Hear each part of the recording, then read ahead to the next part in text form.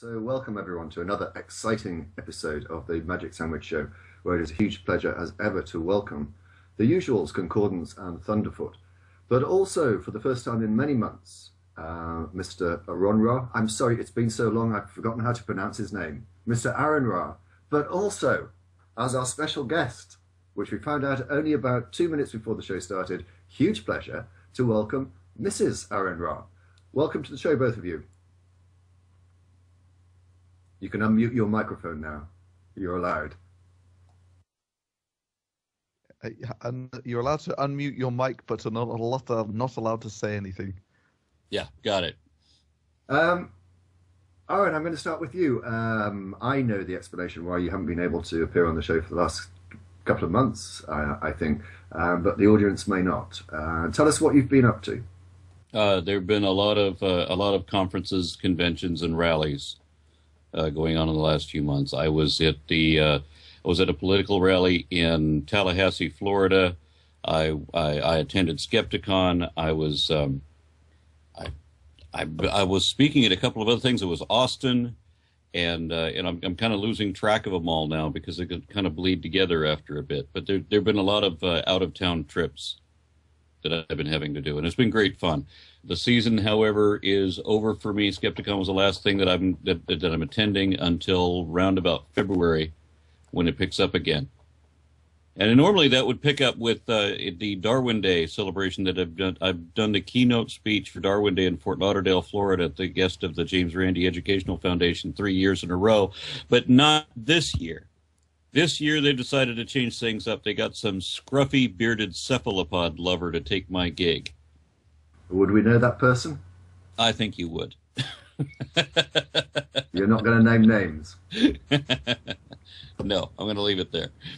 Instead, on that weekend. What sort of things have you found on your travels then? What sort of things have you been speaking on? Who have you been meeting? And what's it like to have the finger on the pulse? What is the pulse saying?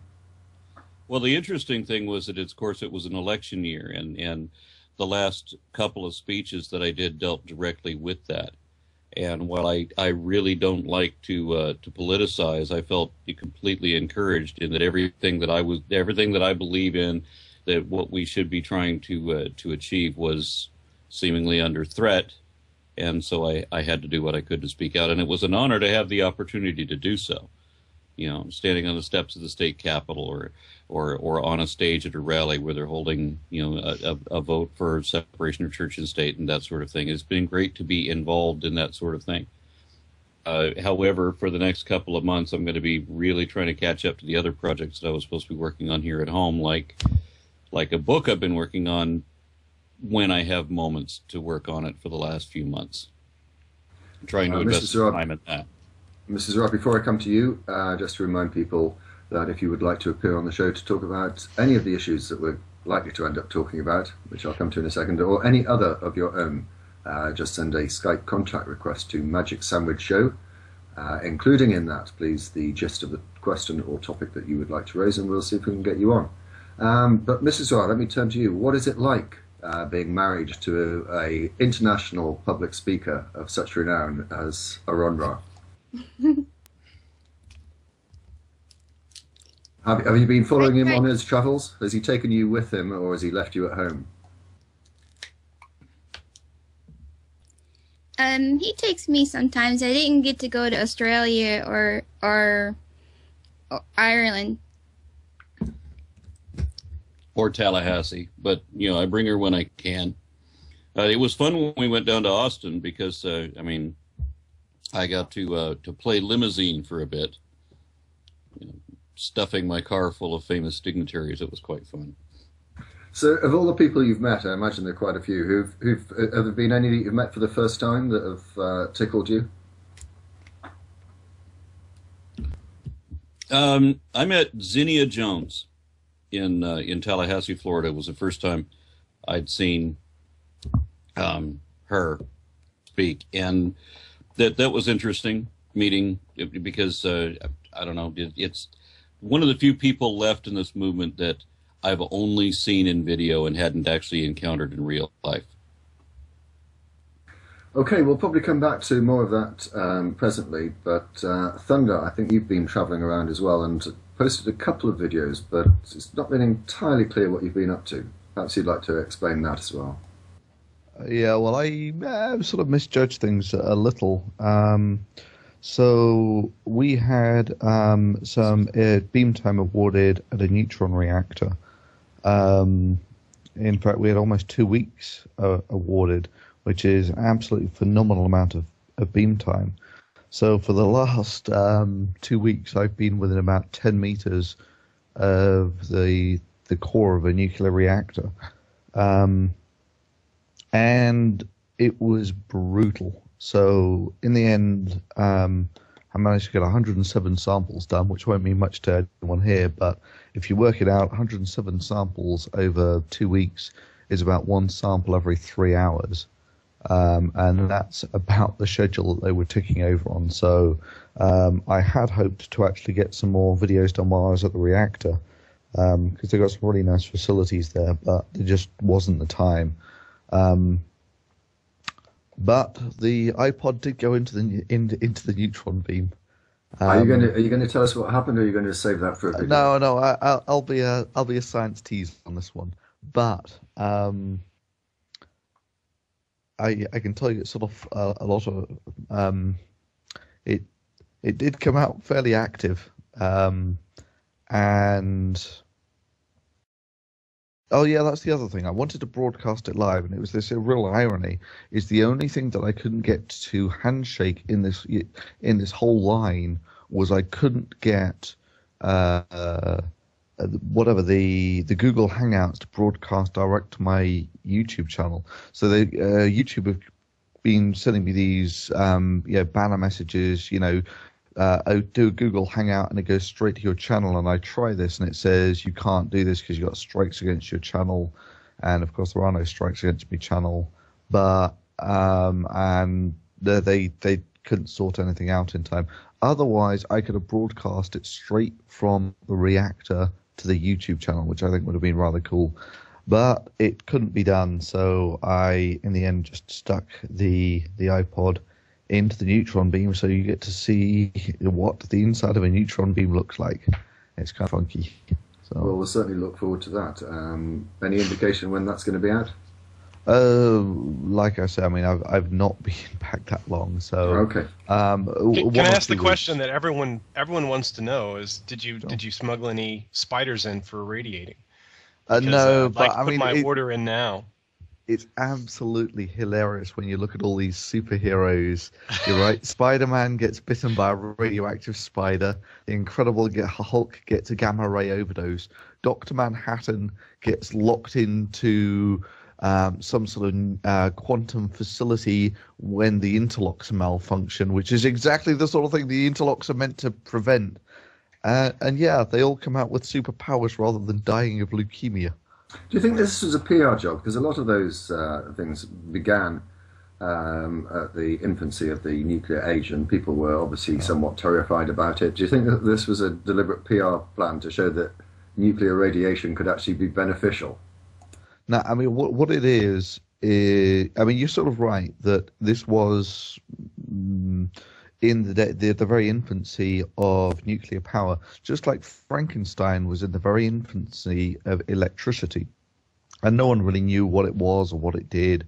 And so electricity brought Frankenstein to life, or Frankenstein's monster, more to the point, to life. With radiation, no one really knew anything about it, so it was just a woo that you could say someone got exposed to, and all of a sudden they come out with special powers. But now that I think about it, Fantastic Four, they also got irradiated by a solar storm or something. And of course, what else would happen if you got irradiated by vast amounts of cosmic radiation than becoming elastic, invisible, incredibly strong and made of rock, or being able to turn yourself on fire? It's worth noting, don't you think it curious that in the Fantastic Four, for example, I mean, wouldn't it have been better if there were like 6 or 8 people on the original ship, and that you get these 4 out of these with these superpowers, but the other 4 on the ship died horrific, painful, exhausting deaths? Like somebody maybe. who their special power is that they dissolve permanently, or somebody else just winds up with this syndrome where they burn inside and out until they're dead. There was a Family Guy episode very much like this, actually, where it was some toxic waste or something that gave them all special powers, and Mega gets the special powers of being able to grow her fingernails really quickly. And that's it. Creepy. It's worth noting, DPR, before that we move on, can I Superman. just Wait. this? Sorry. No, Superman came out in 1938. Mutant Ninja Turtles. What? They got some sort of radiation, didn't they? No, that was toxic waste again. Oh, I'm sorry. Radiation was better because it was able to create everything from Godzilla to Superman's weakness. I mean, you could do anything you needed it to do. That's nothing. Let me add 2 extra points on that.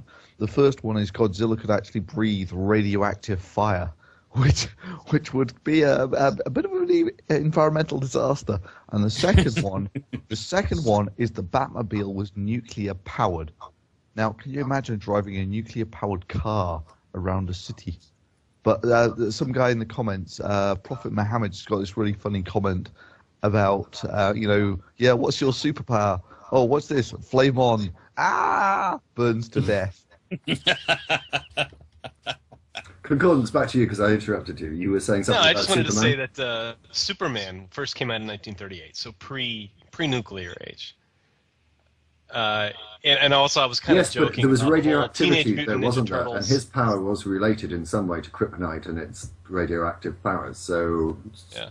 But at the time, nuclear harvesting or harnessing nuclear power was beyond the pale. It wasn't even thought of at the time. Or I don't know, maybe Asimov was talking about stuff like that. Well, you got to remember, at the time that Superman came out, radiation was only known to do one thing, and that was diminish people's strength and kill them. That's all they knew about it. I fear before the audience thinks that we've all lost the plot and the whole nature and tone of the show has changed with the return of Aaron. Let's bring it back to something more topical. You mentioned, Aaron, that it was an election year. And I think that probably, I'm guessing that most of the audience know the result.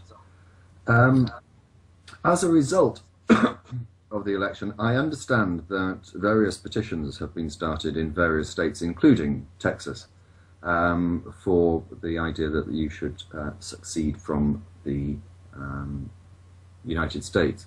And my understanding is that 116,000 at its last count of Texans had signed this petition, which initially sounded like quite a lot to me, but then I looked at the population of Texas and I worked it out. It's about 0.004%, so 4 in every 1,000 people have actually signed this.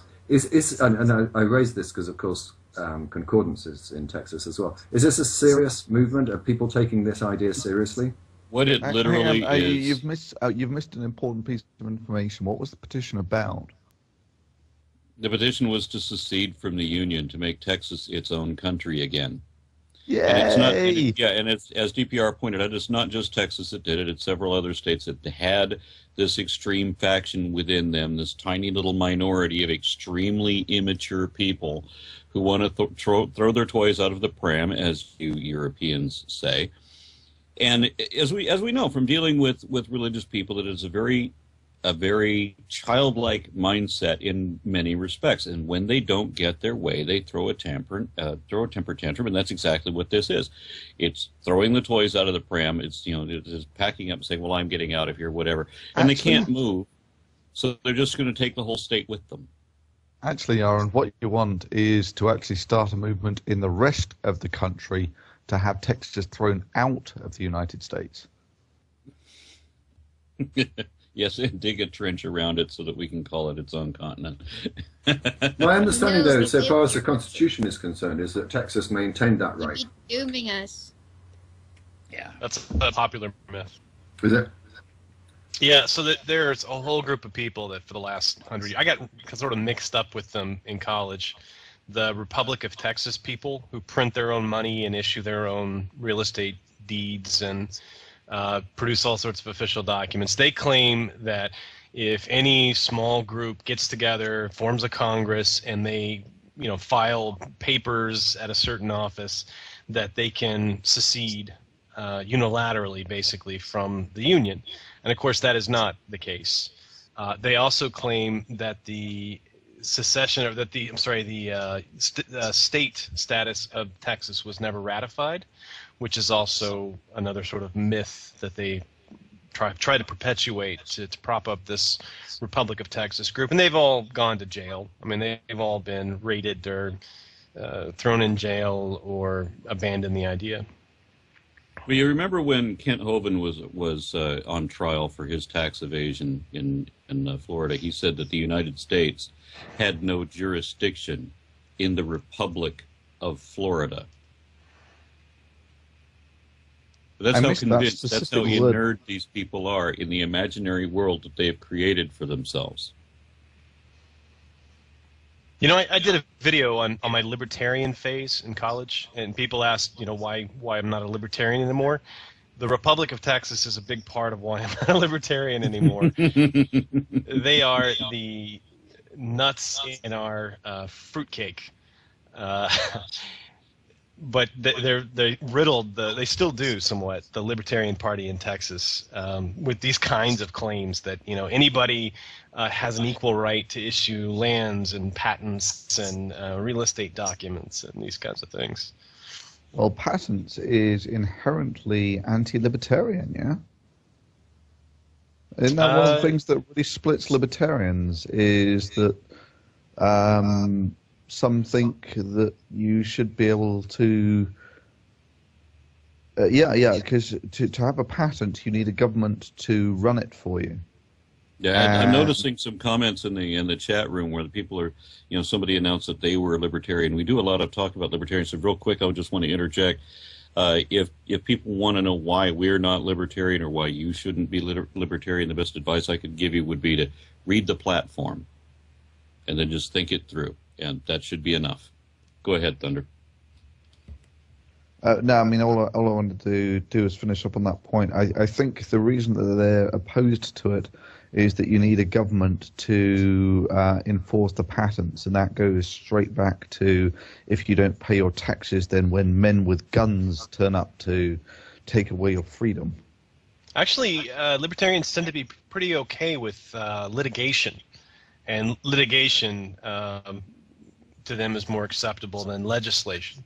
So you can sue someone for violating your patents. Of course, if they don't comply with the courts, then you can sue them again for not complying with the courts, and then you can sue them again for not complying with the compliance of the compliance.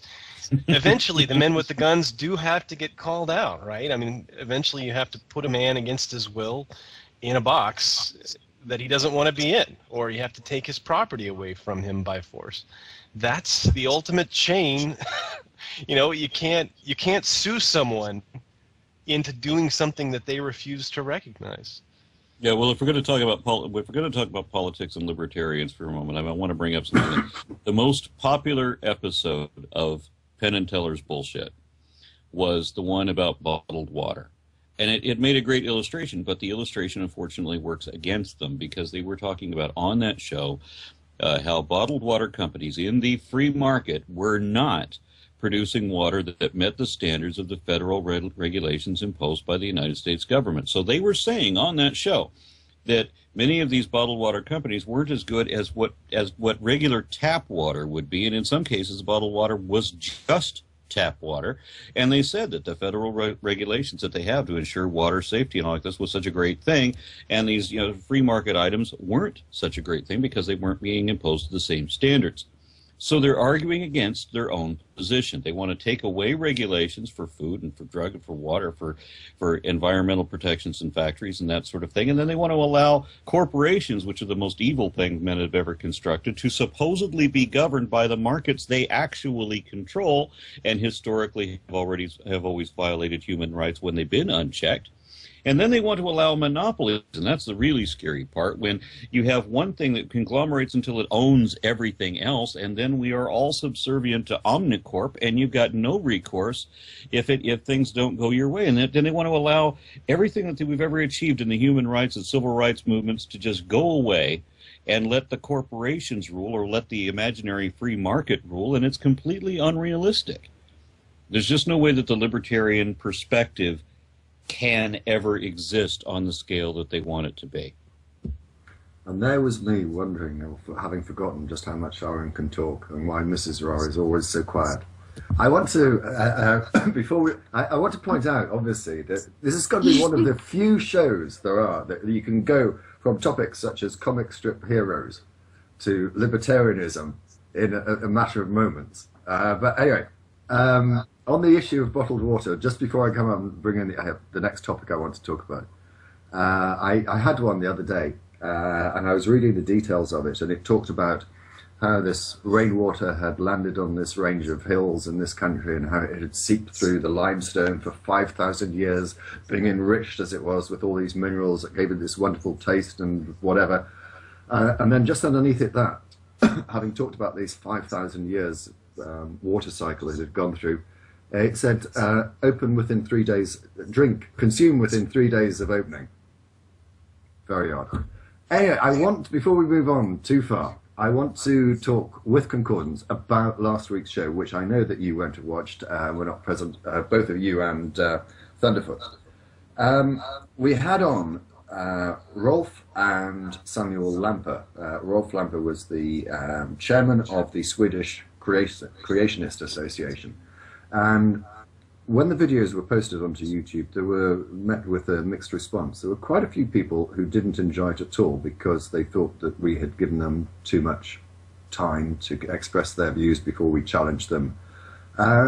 Starting with you, Concordance, what do you make of it? Do you think we were too soft on them? I mean, I compare it to when we had Cy Ten Bruden, Kate and Eric Hovind on, which did get somewhat out of hand. I thought we were civil, but quite demanding to get them to explain their views. What do you reckon?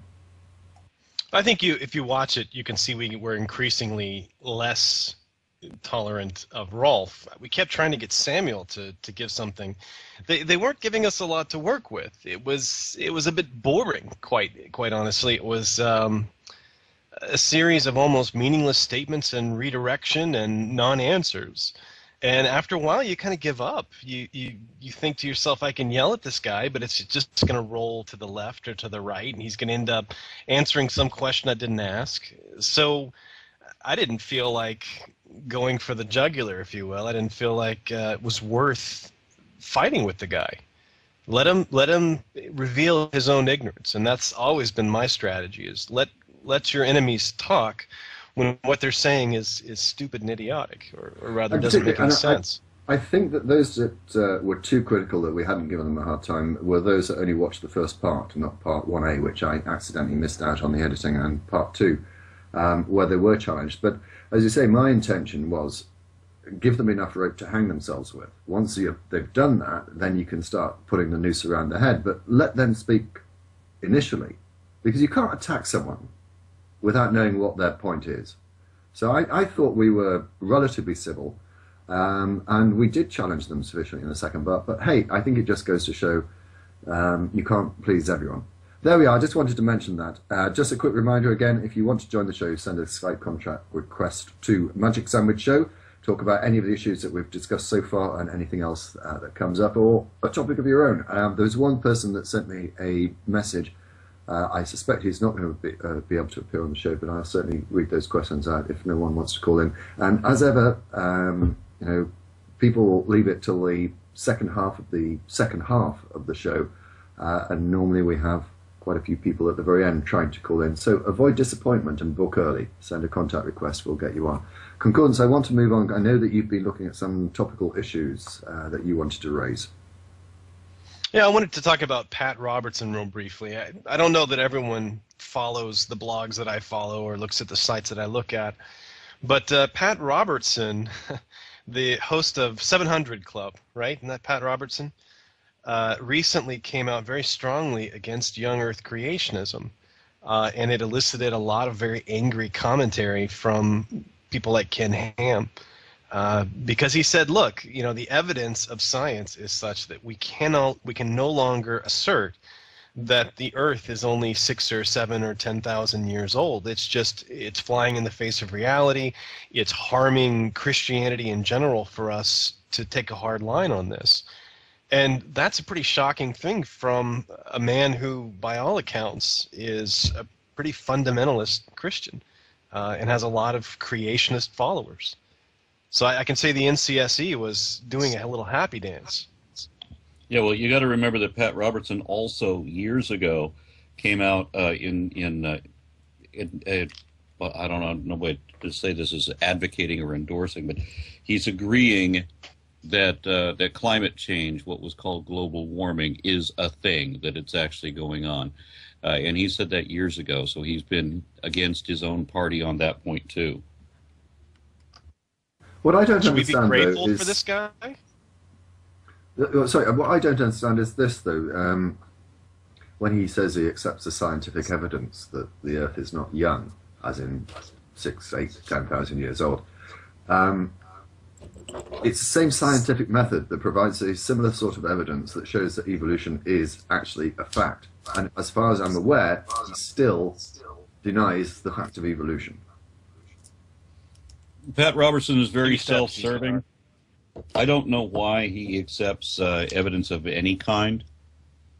It doesn't make any sense. I mean, what the things that he does, the things that he says, are so far out of the realm of reality that, I mean, like in 1994, he said that homosexuality causes earthquakes, and that God was visiting earthquakes against billions of dollars worth of damage in Bel Air and in the San Francisco area from earthquakes, because where the damages were not that extensive dollar-wise in third world countries that also had earthquakes. And he said that the reason for this was not the fact that every square inch of real estate in San Francisco is more expensive than the entire country of Haiti, but because the United States, as he put it, was the only country that allowed homosexuals to live.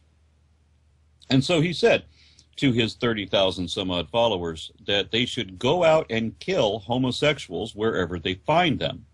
And this would prevent earthquakes. Maybe Pat Robertson is trying to shore up his credibility because he predicted Mitt. The lag's a little disconcerting. Well, unplug that. Okay. Just talk. Turn the volume down on that. Okay. All right. Because he predicted Mitt Romney was going to be president, and he said Just God told a second him that. here. Technical issues. Here, mute. So mute Blog TV. You're listening to There you Blog go. TV, Okay. not to the Skype conversation. There you go. Okay. Well, maybe he's looking for some credibility. He tried to say that God told him that Mitt was going to win the presidential election. What does he care about credibility? When I was in high That's school, what I was thinking. when I was in high school, this man said that the planetary alignment was going to be such, you had all the planets in one line, and that the gravitational pull of Jupiter and Saturn and the giant Jovian planets was going to be so extreme on the Earth on one side with the sun on the other, that it was going to rip the Earth in half in 1982. Yeah, and you don't remember that happening? I must have been away that weekend. He's funny there. But I mean, it's an embarrassment, though, speaking of the that he fact- was actually a presidential candidate. Yeah. What, Captain And Magic I was at Pants? the Iowa caucuses when he was a presidential candidate. And it was the Sorry, first can you time say I that ever again, saw- Aaron? He was what? When he was a presidential candidate, I was at the Iowa caucuses raising a stink over him. What platform was he standing on, apart from extreme right-wing Christianity? No, that was it. That was it. He Okay. wanted God. He had proclaimed that the goal and sole purpose of the Christian right was dominionism, that they were supposed to dominate everywhere in the world, and that the most powerful country in the world, of course, had to be run by a fundamentalist Christian in order for all of the other nations to fall in line. Just before we move on, I've noticed that obviously we're being featured at the moment. If you happen to be watching from the outside, do come join us. You'll be joining the Magic Sandwich Show with both Mr. and Mrs. Aronra, Concordance and stuff, but we discuss issues of science and religion. At the moment, we seem to be talking about a person that I'm convinced is dead. I'm sure Pat Robertson has been dead for many years, and he's put in ice when he's not on television. They would I was wondering, and it's worked like a not a thunderfoot. Like a thunderbird. Thunderbird. Yeah, I wanted to know for a long time if he was an actual real person, because he struck me as being so. And mind you, this is going back to when I was a teenager when I first came across him. Pat Robertson struck me then as being so bewilderingly stupid that it was not possible that he was actually the leader of the Christian Coalition or whatever it was that he's supposed to be in charge of, this 700 Club or anything. He had to be a puppet that was put there by people who were still capable of thinking, and they were using him for people to put the crosshairs on when they wanted to have somebody executed, because he would be dispensable. He's like Weekend at Bernie's, right? The little dead guy where they lift his arm with the string and... Yes, that's what Pat Robertson is. When he found out that that he was wrong, he admitted he was wrong, and he said that sometimes he gets the voice of God wrong. And that is the stupidest thing I've ever heard. Yeah, it's like sometimes I get the voice of right? Sometimes sometimes that, I get the voice of God wrong as well, and it comes out like, "Hey Pluto, dust to dust." That's me getting the voice of God wrong. Well, this is an interesting thing. Let's see where this takes us, because that actually raises an issue, one of my favourite issues, about God's ability to communicate. If God was this all-powerful, all-wonderful, whatever, he's going to include in that all-powerful stuff and all-brilliant stuff the ability to communicate. Why is it that God is so crap at communicating that he can't get his message across clearly? Even if he talks to you one-on-one like you did with Pat Robertson, right? You still can't. Maybe he stutters or something. I don't know. Okay, and I got to bring this up, and I know you guys have heard it before. I'm going to repeat it for some of the others that haven't. I took a Russian language class for a year or so, and for a very brief period, there was this elderly couple from deep south rural Texas, and they were in our class trying to learn Russian because they was called by God to be missionaries. So they're going to learn Russian and go make Christians out of them communists. As you might imagine, they were not able to complete the course. For some reason, these people were incapable of pronouncing words in Russian, no matter how hard we tried to teach them. God called them to do this. This was God's idea, and God is infallible and all-wise, but they had to drop out of the class within 6 weeks because of their own ineptitude. And I want to know how they reconcile that in their minds, that God couldn't come up with a better decision than that. Well, or that he couldn't make them learn the language.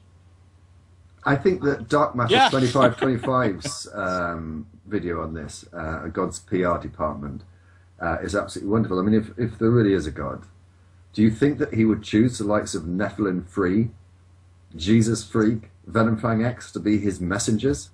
Of course. He's got a sense of humor, you know. Well, it's not enough that you have a preposterous belief that is not supported by evidence. You really have to go that extra step further and make sure that you have plenty of evidence to the contrary. That's what Jesus' excuse was for choosing him and his fishermen disciples, that it must be the voice of God, because how else would fishermen and a Galilean be able to say these things and stuff like that? But this is God, right? So this is Jesus. Jesus is God. So Jesus comes to the fig tree, and he doesn't know when figs are in season, and there's no figs on the tree. So he gets mad. So he curses the tree. This is God. Okay, I don't want to get on another tirade. Actually, no, you're right. And he curses the fig tree and nothing happens. And then they go off and do something else more interesting for the day. And when they come back, all the disciples notice that the fig tree is dead. Well, maybe in the meantime, the carpenters came along and chopped it down or something, you know? Okay.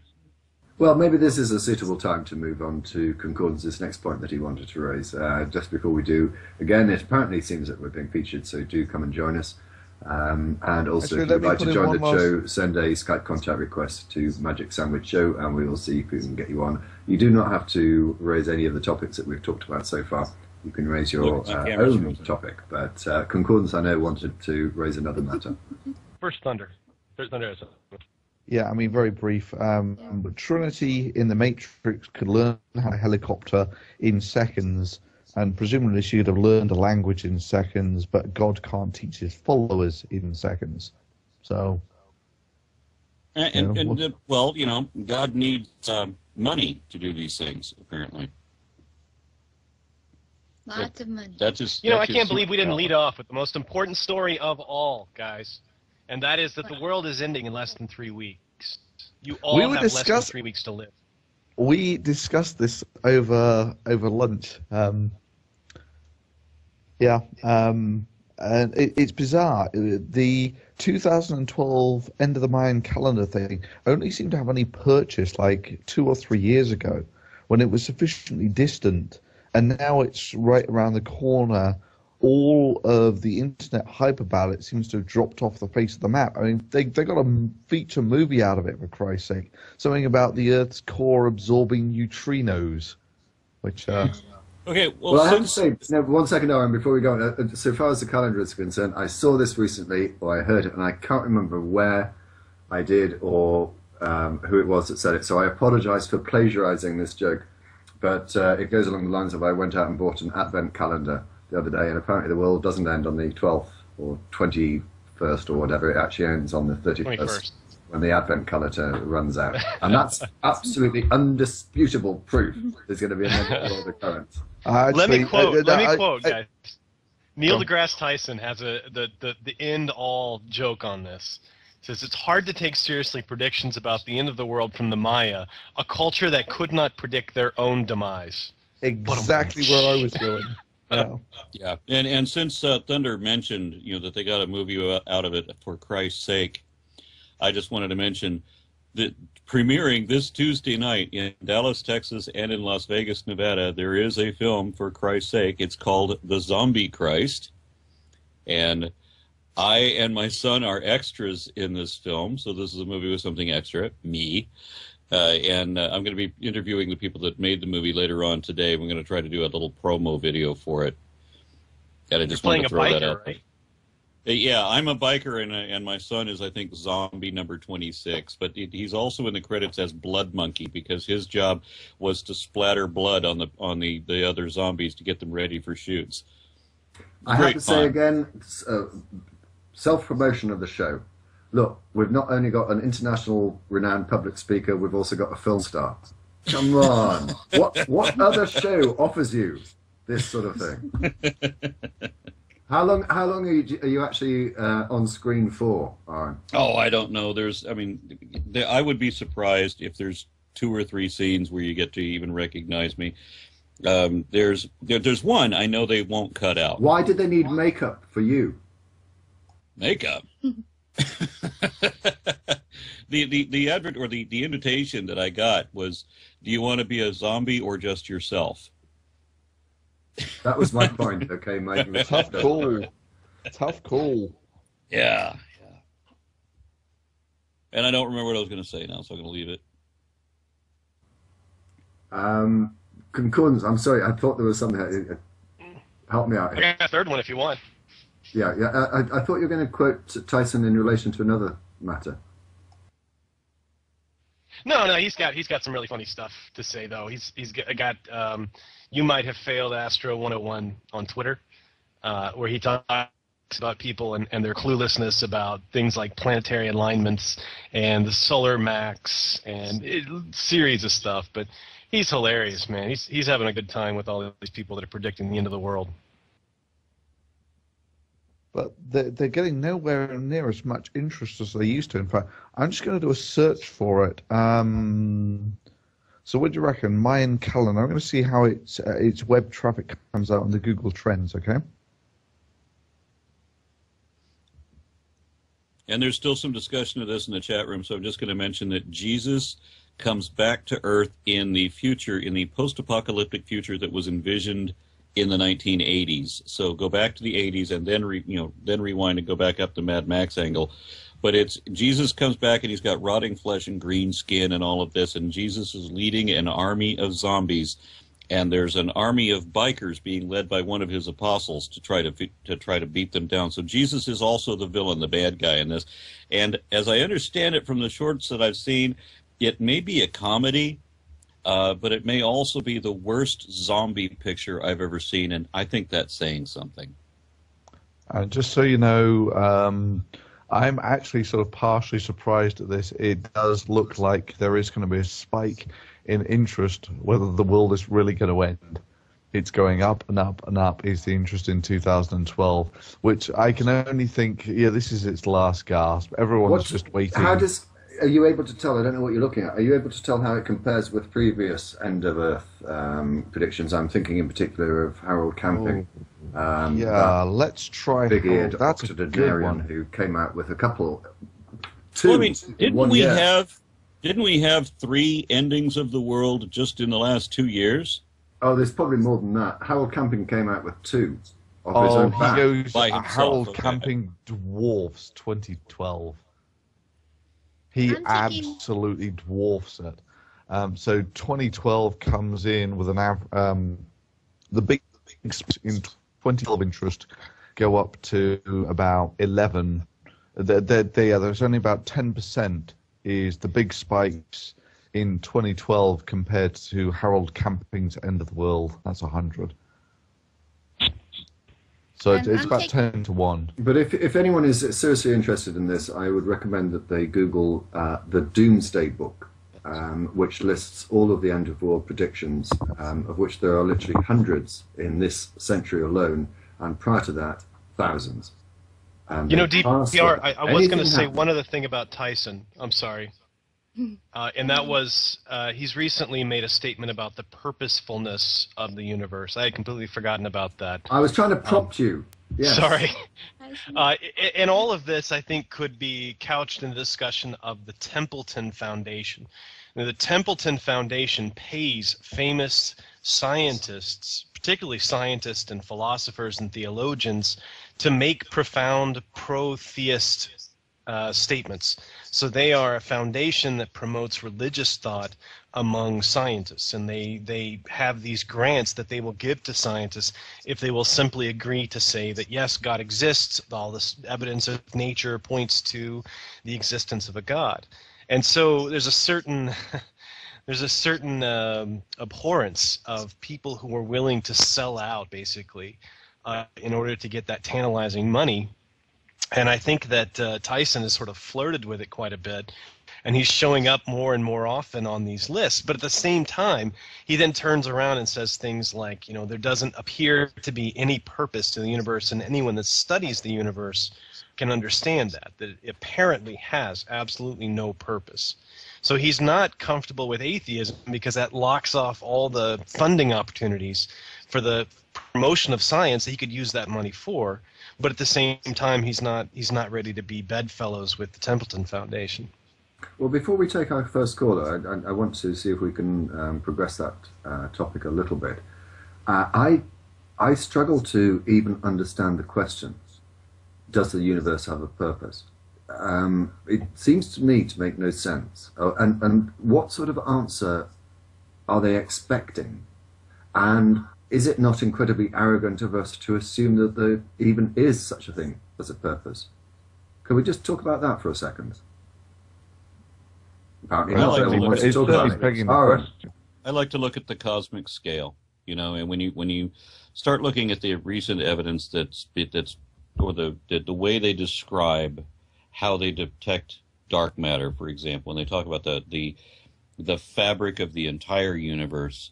When you start looking at not just our planet in our solar system, or our solar system in our galaxy, or in our galaxy in this phenomenal web network of other galaxies, we are so far beyond central or important or whatever. We are beneath consideration on any level when you try to look at the entire cosmos. So you want to imagine that what is essentially a genie that really gives a damn whether you mix nylon and polyester, I mean, this is the thing that created this huge network of galaxy clusters, and it cares about whether you pick up sticks on Sunday. It's such a provincial thing. How could it possibly? It can't be global. How could it possibly be uber galactic? There's just no way. The idea of a god, defined as a god by what a deity actually is the simplest, most simplistic, most childish concept humans have ever come up with to explain anything. So I don't understand how you pay scientists to say this. You know what? Come pay me. I could use money, and I'll just say this stupid thing. I'll be just as much of a sellout as when Ronnie James Dio started singing "This Bud's for You," but it's not going to change anything. People have to realize this isn't by opinion. It's not by a vote. It's just not a possibility. Well, people won't be aware, but Concordance has posted into the Skype chat that we're involved with. It's like Feynman said, it's out of all proportion to the universe. I agree with that, but I don't think that necessarily is the answer they're looking for, is it? I just don't know. I can't really understand the question sufficiently. I could even quote. I won't read the long sections, but people like Jane Goodall, religious scientist. Jane Goodall studied the chimps. And in her work, she senses that the idea of a purely material universe doesn't adequately account for the appearance of things which we find so wonderful. You know, the creation of cathedrals, Bach's music, the inspiration for beauty and love and justice, and all these ephemeral concepts. It's very hard to see where they come from. And I have my own theory on this, and it has to do with emergent properties. You cannot see the behavior of the colony in the actions of the ant. And you cannot see in the dab of paint the beauty of the painting. And so those of us who are by nature reductionist in our profession, in our approach to the world, who break the world down into these little chunks so that we can study the detail.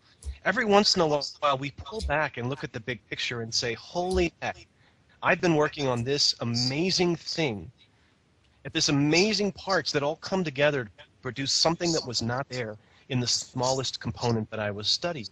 And so I think many scientists either find a spiritual aspect, respect for the thing that they're studying, or they end up as religious scientists being paid by the Templeton Foundation to say found things about God. And those are really the two paths. Either you find your sort of inspiration. I may have not expressed myself particularly well. I think this is the issue. There is a difference between the question, what is the purpose of humanity or mankind being on in this universe, and what is the purpose of the universe as a whole?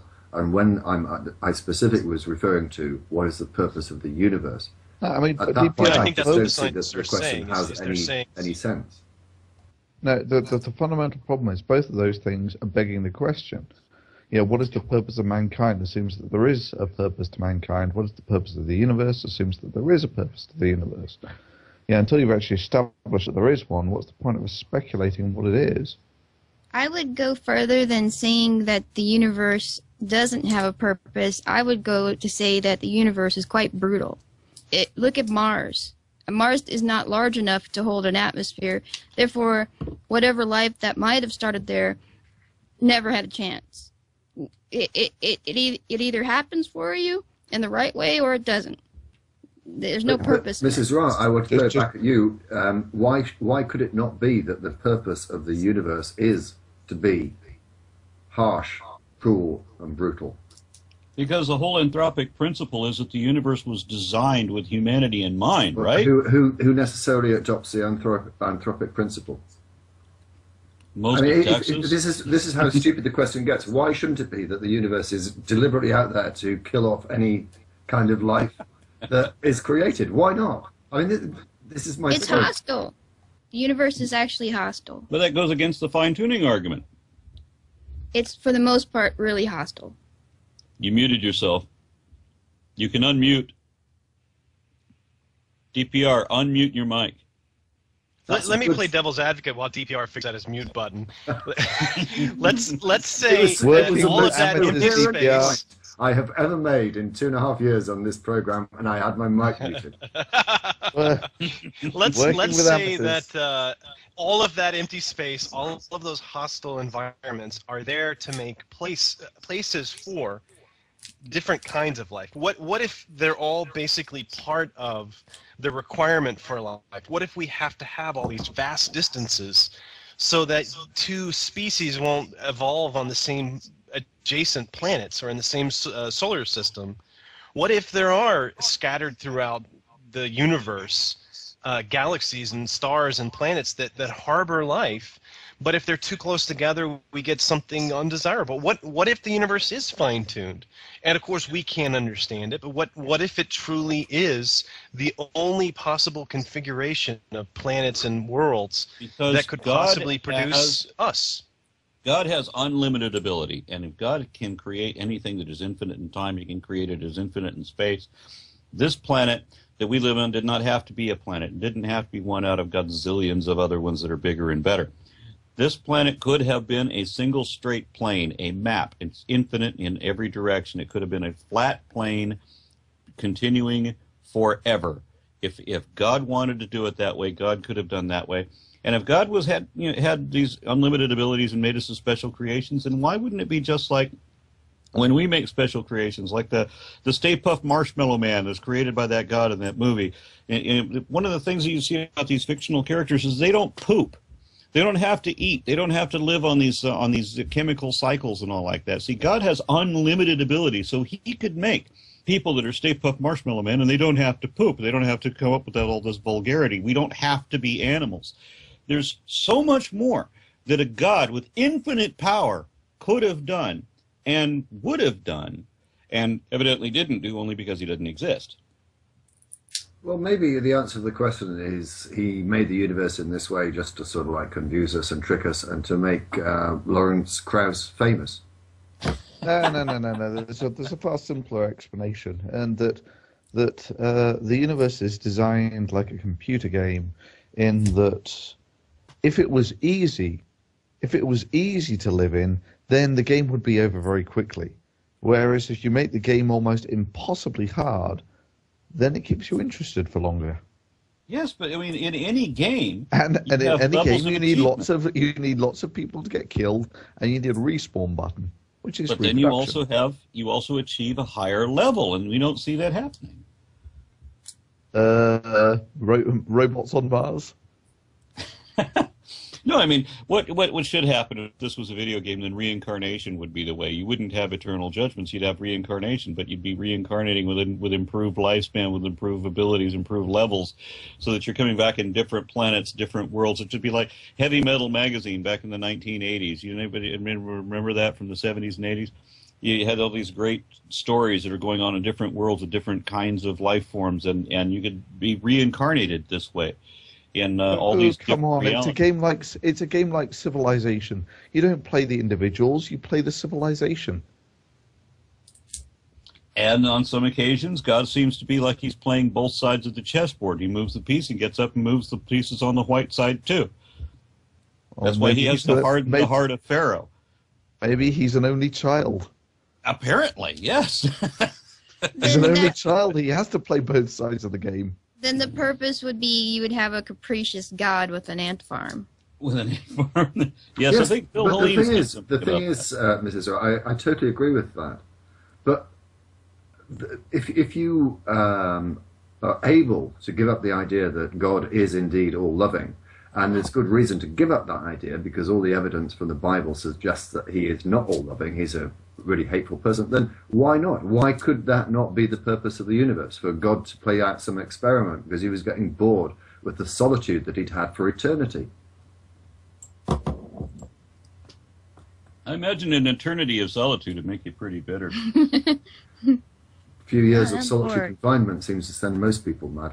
Again, can I just remind people, if you'd like to join the show, send a Skype contract request through. Maybe that's why he Magic talks to Sandwich me Show. so- 1 second, so please, let Aaron, us if I may just finish. Please, don't know how many times I have to say this, do not send one without the gist of the topic or question that you want to raise, otherwise you will be ignored or booted out. Anyway, we have waited patiently, or David has waited patiently for Actually, us. He's let been me, waiting. DPR, Sorry? let me briefly add a point. Well, very briefly, and then we're going to take the caller. Thunder, and then the caller. On cute ways of summarizing the universe. The true beauty of a self-inquiring sentient universe is lost on those who elect to walk the intellectually vacuous path of comfortable paranoid fantasies. Don't know where I heard it, but it's good. On that note, on that bombshell, let us move on to our first caller. Welcome to the show, David, and thank you for your patience. Hello, can you hear me? Perfectly, yes. One second, my sister's calling. I know you have a couple of points that you'd like to raise. Let's take them one at a time. Yeah, hi. Actually, I was just going to advance what you were saying earlier about the purpose of the universe. I'd like to ask the question, what would be the purpose of heaven? I mean, even if you grant that there is a purpose to the universe and that purpose is to get to heaven, what is then the purpose of heaven? Is it to sing songs and praise God for all eternity? That seems like quite a dumb, boring eternity to me. Well, ignore what it would be like for the poor little sentient beings. If you're an infinitely powerful being, having someone do the same thing day after day would get boring pretty quick, I would imagine. Well, yeah. So, I mean, even if you grant them that there is a purpose to something, it's incredibly pointless because I've got it. God believes that he's been a bad boy, which he has, and so he's going to torture himself for eternity by having people worship him for eternity. Yeah, imagine some of it would be awful. But what I wanted to call in about was this. Sorry, before you move on, let me just throw in another bit about heaven. Heaven is supposed to be a place where the gold badge wearing good people go to spend eternity. But my understanding of some people's interpretation of heaven is that they can actually hear the screams from hell. Now, given the fact that it's more than likely that some of your relatives are going to be down there screaming, are you supposed to be enjoying heaven whilst listening to their screams? I guess so. Very odd. Anyway, that shows how vindictive that position is and how infantile the perspective is. And once again, the idea of punishing people simply because of what they believe. When David Silverman was on Bill O'Reilly's show last week, I noticed Bill O'Reilly did something interesting. He expressed what a reasonable person he is because he's completely accepting and tolerant of the fact that David Silverman does not believe in the same God that Bill O'Reilly does. So Bill O'Reilly has elevated himself apparently above his own God, because God does give a damn what you believe, and he doesn't give a damn about anything else. The idea of kneeling before Bill O'Reilly fills me with horror, and kissing his ring doesn't fill me with no. Anyway, let's move on to David's second point.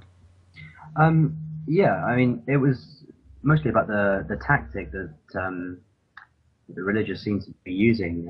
I know it's not a quote, but it seems to be like, let the kids decide for themselves. So show them both sides of the argument and then let them decide. I mean, it almost seems to me like, because science has already discovered these things. Like, we know certain things, like the fact that populations evolve over time.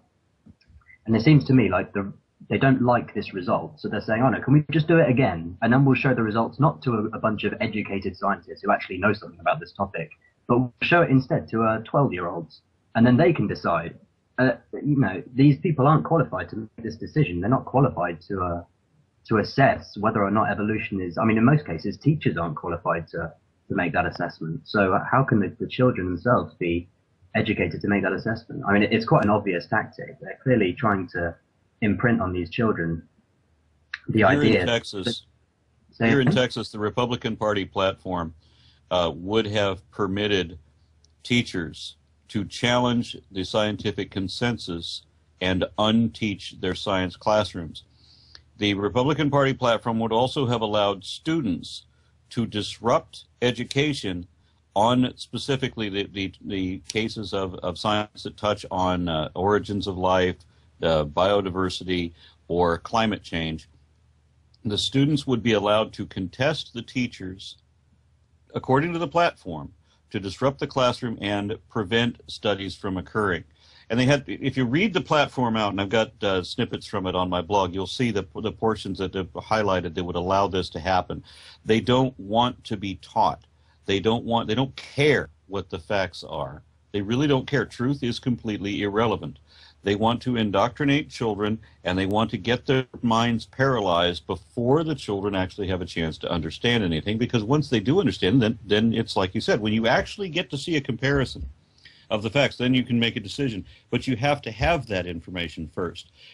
You can push religion on people that don't have any background information, and it's better if you choose people that don't have any background information than people who actually understand and know anything. I've seen what it's like when you teach the other side. There isn't very much to teach. I'm taking a break from science teaching, but my son was in an after-school Bible camp, and I mean, what are you going to say? When you teach biology, you could teach about dinosaurs, but this guy was like, all right, children, everybody, say, God said, let there be a dinosaur, and there was a dinosaur. I mean, what kind of, how is that? It isn't very It isn't very interesting. It's very short. It's like, it's cheating, and I wouldn't know how to teach both sides. Where would I go? Oh, here's a tiger, and he's amazing, right? God must have created him. Is that how you would teach that? And here's a parasite, and wow, that's interesting from a purely scientific perspective. God didn't make that, right? It's because of the fall, children. Look at how it's designed to burrow into your eye and eat your brain. I think Hunter did a video on. I know, who was it that did a video on that? Oh, it was a really good video. And it was in response to the intelligent design. Dr. Behe. I know that Potholer 54 did one. Yeah, that's it. But that was about smallpox and the bacteria flagella. He was like, yes, I've converted now. Look at this. How could this not be designed? The way that the flagellum makes this thing burrow through the lining of your stomach. The way he did it was brilliant. But yeah, I mean, I just think it's there's a wonderful line that Hannibal Lecter comes up with in Silence of the Lambs when he's talking on, I think, the first or maybe second encounter he has with Clarice Starling, and he refers to swans and syphilis, and how you can't pick and choose. Either you accept that God made everything, or nothing. And I always use that one: swans or syphilis. Which one? Or you could teach the children, it's because of you, children. You're sinners. That's why we have syphilis. Yeah, because you sinned. You have a sin nature. Daddy drinks because you cry. Well, it's worse than that. It's not that you sinned. It's one of your the most distant relative actually sinned. In what I have to say, it seems to be a somewhat harmless way, by eating some fruit. As a result of that, we end up with syphilis and tectonic plate movements. This is something actually that we touched upon last week. Didn't really get a satisfactory answer, if I remember concordance. You know, I know that there are people who really earnestly believe that, because I've seen people believe some really amazingly, bewilderingly stupid things. But there are a whole lot of people out there that I don't think they can believe what they believe in the same way that I believe what I believe. I mean, I have an actual confidence that I will be able to vindicate my point, and therefore I'm not worried about any challenge to do so. And a lot of other people very much worry about having their beliefs challenged, because it's apparent they know that those beliefs won't really be vindicated if you looked at them too deeply. I believe that the whole thing is a matter of pretend, and that's why truth is irrelevant.